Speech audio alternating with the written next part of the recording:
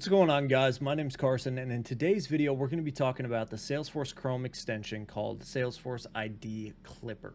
Now, it's important to note before we get started that this extension specifically only works on Salesforce Classic. If you download it and you're trying to use it on Lightning, it's not going to work. I think there's an update coming to link with Lightning.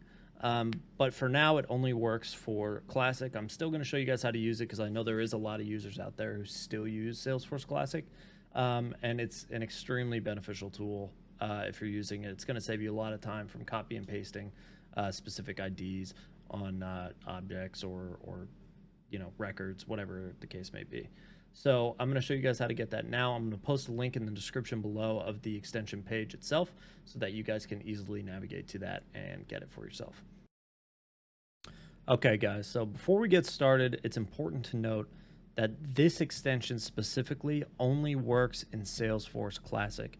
They've not released an update yet, which allows it to work in Lightning, but you can still use it if you're still in between the switch from Classic to Lightning. So if we go to our profile and we switch to Salesforce Classic, we can see we're in Salesforce Classic right now. And if we click on, let's say this record, for instance, Miss Betty Bear, it's our contact record of Miss Betty Bear. You can see our extension at the top. And I'm going to post a link in the description below of how to download this extension, and it'll take you to the Chrome extension page. You just click download and it'll appear up here. So we're going to clip this ID. So it recognizes that there is a Salesforce ID on this page. Now there's different ways you can do this. You can just clip the ID, which is just this last portion right here. If you click it again, you'll see another little black logo appear, and that means it's just clipping the ID. But if you click it again, it's going to clip the entire link for this page, so you don't have to copy and paste it.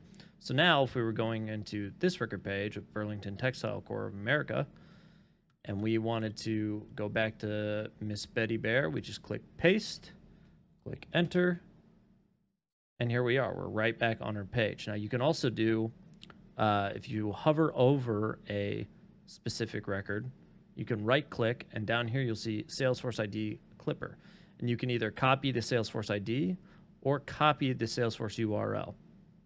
So that way, if we did that one up here, paste, it's going to take us to Burlington Textile Corps.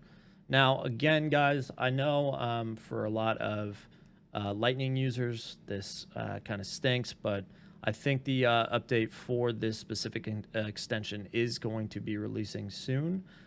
So if you want to get familiar with it prior to that, and if you're still using Classic, I know a lot of people still prefer Classic over Lightning, you can utilize this extension as well.